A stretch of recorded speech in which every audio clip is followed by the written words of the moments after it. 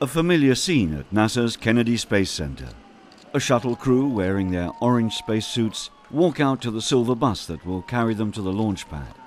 A final wave goodbye from European Space Agency astronaut Roberto Vittori and his NASA crewmates. But this is only a dress rehearsal.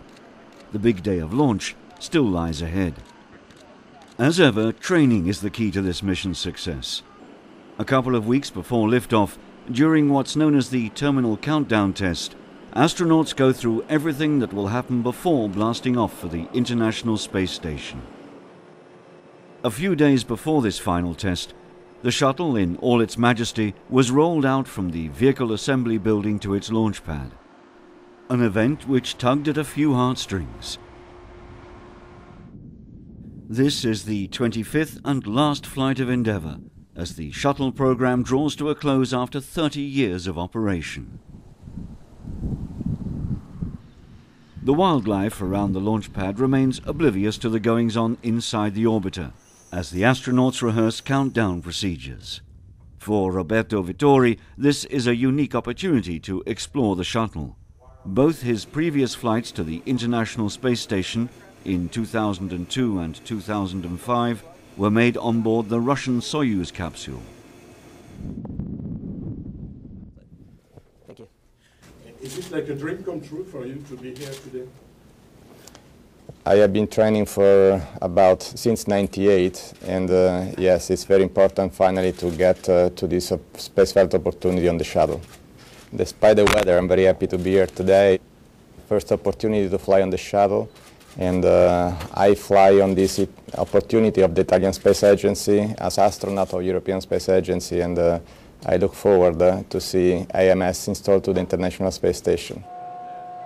As the crew prepares for the mission, the precious payloads which Endeavour will carry to the International Space Station are installed in its cargo bay. Notably the 8-ton Alpha Magnetic Spectrometer, or AMS. Vittori will be responsible for grabbing AMS with the shuttle's robotic arm, transferring it to the station.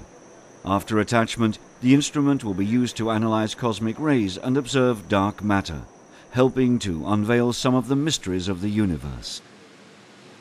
The Alpha Magnetic Spectrometer is going to be one of the premier, science experiments of the 21st century, we hope. Hubble has shown millions of people incredible pictures of, not only our galaxy but the universe. And we can learn a lot from those images. But what AMS is going to do is going to teach us a lot about what we're seeing in those pictures, what's the makeup of the cosmos. And, as a crew being involved with this experiment, we're pretty excited about what the results are going to be.